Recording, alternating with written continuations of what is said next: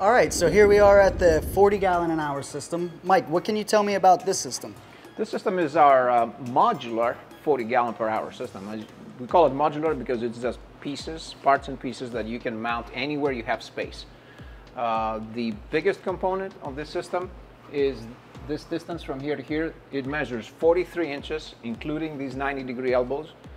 These elbows are available in straight or 90s, depending on how much space you have. So you're saying this can be a straight hose, doesn't have to come off? This hose doesn't have to come out pointing this direction. It could go look just like the white one. Okay. So with these membranes, they are a little bit longer. Can I mount these vertically, horizontally? Does it really matter? Absolutely. You can mount these membranes at any angle. It doesn't have to be horizontal like you see them here. It could be on a 45 or on a 90 degree straight up and down. Whatever saves space and works for your boat. So this system we have, it comes with the panel. Do you need the panel to make water? The panel, you don't need the panel. All the panel does, it consolidates all these gauges on a 8 by 8 now. This is the older version. This was a 10 by 10. Now we compacted everything together and it measures 8 by 8 inches and it requires about 3 inches in the back. So this system does about 40 gallons an hour. We have everything we have in the panel, our breakers, our gauges, our flow meter, and our pressure regulator. These are all the same components pretty much on all of our systems. The same components except the 2 switches that you do not get unless you buy the panel. Okay. Everything else is included with every system. So how do I wire this with my boat with the panel versus not having the panel? So the only thing you don't have is the switches, so you have to use your existing breaker panel to power the system on and off. If you have the panel, then you run power here and you can control the high pressure pump from this switch and the low pressure pump, or what we call boost pump, with this switch on the left. So what is the power consumption on this unit? The power consumption is 1000 watts, so you can run it off your handheld generator or your inverter. How often can I run my system? You can run the system as often as you want. The more you run it, the better off you are. What is the easiest way to pickle or preserve this system when we're done with the season? We're gonna put the boat away, maybe the boat's going up on the hard, or maybe it's going to a cold place and we're not sailing in below 20 degrees temperatures. So what do we do to preserve this system? You buy the preservative from SeaWaterPro.com. You mix 20% of the preservative in a bucket.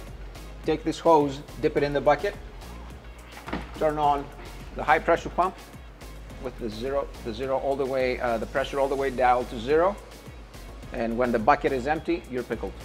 Okay, and I notice on our panel, we have this monitor here. What is this monitor for? This is the TDS monitor, also found in our old panel. It shows you the total dissolved solids. Basically, it's the quality of the water. Okay. And FDA recommends drinking water to be up to 500 total dissolved solids in parts per million. Okay, so I could run this system without a diverter valve, but tell me how a diverter valve might make my life a little bit easier. Well, you don't really need a diverter valve. If you're rinsing your system properly and the water doesn't smell, then there's a very small amount of water that is, let's say, slightly over 500 parts per million. It's a lot smaller amount when you use a SeaWater Pro, because we have the patented pressure regulator. You can leave it at 800 psi, which is where the normal operating pressure is, and just flip a switch on. So you nearly instantly go from 0 to 800 psi by therefore making good water in a very short amount of time. Now, if you want the optional diverter valve, it is available for purchase, but it's not necessary. Another reason why it's not necessary is because we use all the push to connect fittings. You can just push back on this O-ring and pull the hose out. So you could have a spare hose set aside just for pickling, and you don't need a diverter valve at all. You don't need a diverter valve. You can just pull the hose out when you need to get rid of some water. Okay, and just like our other systems, this has the freshwater rinse, correct? Timer is included with every system. There is not an extra purchase. All right. So Mike, what are the consumable parts with this system? What is some of the maintenance or replacements that I'm going to have to expect when I buy this system? Sure. The number one consumable is the pre-filters. They're available on our website, or you can purchase them on Amazon. It is a standard size filter, which is 2.5 diameter by 10 inches tall, and they're very inexpensive. We recommend you change these on condition. Just you can look at it. If it doesn't look very appetizing, then chances are you want to replace it. Or you can also, if you notice a drop in pressure, let's say you're typically running at 15 psi, all of a sudden you notice you're down to 5, it is time to replace your filters. Okay, and it's probably safe to say that the life expectancy of my pre-filters are really going to rely on how often I use it and where I'm making water. That is absolutely true. If you're on the ICW or in a marina, you will be replacing these a lot frequently, maybe once a week in a marina, okay, versus once every month or two in the Bahamas. Are these expensive, since I'm going to have a couple sets extra on They're the boat? about $3 to $5 a piece, depending on where you get them. It's very cheap. So with this, we have our brine line just like the other panel. This goes overboard? Yes, our brine line is what you see here. Okay. This would be the included through hole that you get with every system. This is what it looks like from the outside of your boat. And the brine line is what carries the salt that, again, these are salt separators. They're called membranes, but they really separate the water from the salt. The fresh water comes in out this pipe, the salty water comes out this pipe.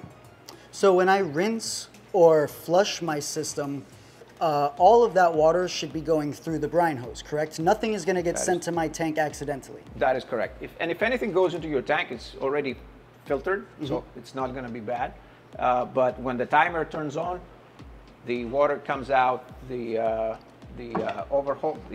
brine hose, and it goes overboard. So I get this question a lot.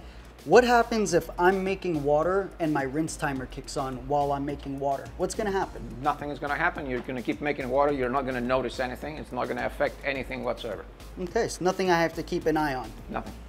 Okay. So Mike, I noticed that some of our systems have one membrane and some have two. Why have two? What's an advantage? Well, first off, it's a great deal. When you buy the second membrane, you only pay $500 more for the membrane.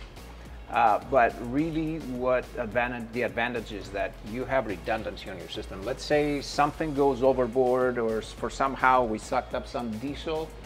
Somebody was taking a shower using a lot of hair conditioner, got dissolved in the water and ends up in the membranes. Chances are we're going to harm a membrane or both.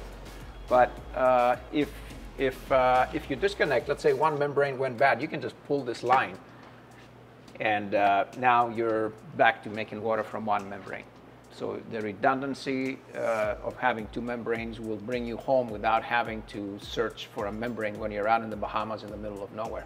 Okay, so we have redundancy with two membranes. What is the electrical load of, adding a second membrane? Is it more efficient? How does that work? That's another popular question. What happens is when you add the second membrane, nothing changes as far as the electrical circuit goes. We're still drawing 1,000 watts, just like with one membrane, but now we have two membranes. And at 1,000 watts now, we're making 40 gallons an hour versus 20 gallons an hour with a single membrane system. All right, while we're on the page talking about power, I noticed we sell an AC and a DC system. Why or what should I go for if I'm not really sure if I want AC or DC? That is true. That is true. That is another very popular question. I would recommend you that if you have the power, go with the AC system. The AC motor is a brushless motor. It virtually lasts forever. The brushed DC motor has brushes and it has a limited life expectancy. So especially if you're a liveaboard and you plan to use the system a lot, I would highly recommend you go with the AC instead of the DC. Second advantage is that the DC system is limited to a single membrane, where the AC is double membrane. Your wiring is a lot thinner with an AC because the voltage is higher, so you don't need heavy gauge wires. And of course the efficiency, when you have a DC system like a 12 volt at 600 watts, you're producing 17 gallons an hour versus 1,000 watt, you make 40 gallons an hour. Okay. All you need is a 3,000 watt inverter to start the motor, and after that it's 1,000 watts. Now I have a couple buddies of mine that run no fossil fuels and strictly solar power. Can I run a Watermaker off strictly solar power? Absolutely you can. All you need is an inverter. Okay. Make sure your batteries can handle the amp load. Okay. And our boost pump over here, this is a DC pump? This is a DC brushless 12 to 24 volt pump that you can run from your battery, 12 or 24 volts, or you can use a transformer and go from 110. If you're using 120 AC, you can transform it down to 24 volts and operate this boost pump. Does this boost pump need to be below waterline? Is there any special specifications? That is true, yes. It does have to be below the waterline because it's a centrifugal pump. All centrifugal pumps, without exception, have to be below the waterline. Otherwise, they will not prime. Once they lose prime above the waterline, they will not suck the water. So you install these pumps below the waterline, just like you see here. Now, how far can I install this boost pump from the through-hole strainer? Typically you want that distance to be as short as possible. Okay. And then there is no limit to how long this hose. Okay. And I noticed on our website, we have different types of pumps. We have stainless, we have plated. What do you recommend? I personally like the plated pump. It is cheaper. When the pump gets damaged, if something gets into the pump, whether you have a stainless pump or a plated pump, it will get damaged. Just the same. The beauty of a plated pump is you take the whole pump, you throw it away, and you buy a new one for about $495. Where this pump is so expensive, you have to try to overhaul it. And from experience in the field, overhauls do not turn out to be as good as a brand new pump. Okay. I'm pretty rough on my boat. I'm a heavy sailor. I'm out every day. What is the warranty like on this system if something happens to my boat? The warranty covers everything except the membranes for 2 years. Everything in that includes hoses, fittings, timers, pumps, motors, pressure regulators, TDS monitors, switches, flow meters, boost pump. Everything is covered except the membranes because the membranes are subject to abuse. Okay, and if I wanted to get my panel, for instance, 30 feet away from the rest of everything else that's set up permanently, can I get custom-made hoses, and what would that cost me? Absolutely. The hose that is included with every kit is 6 feet long. We can make these hoses, and we have 20, 30 feet long. There is no limit to how long this hose can be. Okay. Our membranes here, these look like to be some kind of resin. What is the pressure that these hold? Because I've seen a lot of other membranes made of fiberglass that kind of don't look like this. Yeah. These are a little different. The problem with the fiberglass membranes is that the winding is around the Z-axis. It goes in along the center, and that makes the membrane fragile. And it splits. And it splits. We've seen several of them split. And what we have here is we have the stainless rods on the outside, so we can contain the pressure laterally. And these vessels, we have tested them to 2,000 PSI without any problems. And these rods will also help with shocks, like an air bubble that comes through, and that'll, kick the system. Absolutely. Doesn't our pressure regulator do something like that as well? And the pressure regulator is also a spring-loaded system. So if there is a bubble that travels through the system, instead of causing a hydraulic shock, which reduces the life expectancy of the membranes, it gets absorbed, some of it, most of it anyways, by the pressure regulator. But overall, this seems like a very DIY kit. It doesn't look very hard to install. If I can turn a screwdriver, it looks like I got this. You got this? Yeah, you just bolt the membranes down using the included stainless clips, connect the hoses, follow the instructions in the manual, you'll be making water in no time. What takes the most amount of time in any installation is to decide where you're going to bolt these components. Mm-hmm. Once you know where they go, the rest is just push to connect fittings and a 5/8 wrench. And if I have any problems with my install, can I give you a call? Absolutely. We answer the phone 7 days a week. Our direct line is 954-800-8800, or shoot us an email at info@SeaWaterPro.com. The same phone number is also available on WhatsApp. WhatsApp tends to be the best way to communicate. You could find the system on SeaWaterPro.com. Make sure you check us out, and we'll see you guys out there. I hope this video answered all your questions. We have more videos available on our resources page on our website. You can call us direct at 954-800-8800. You can send us an email at info@SeaWaterPro.com. And of course, if you subscribe, you'll get notified for all our future videos.